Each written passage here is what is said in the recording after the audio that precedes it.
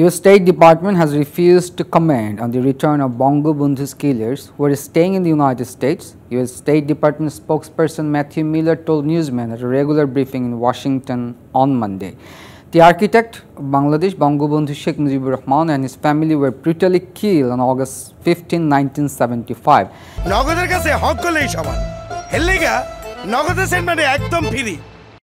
As his once self-proclaimed killer still lives in the United States openly. US State Department spokesperson Matthew Miller declined to comment when asked whether the US supports extradition to Bangladesh to bring all the killers to book. Meanwhile, the United States has welcomed the Bangladesh government's decision to reform the Digital Security Act. Matthew Miller said the UN encourages the government of Bangladesh to give all stakeholders an opportunity to review and provide input on the new draft Cyber Security Act to ensure that it meets international standard.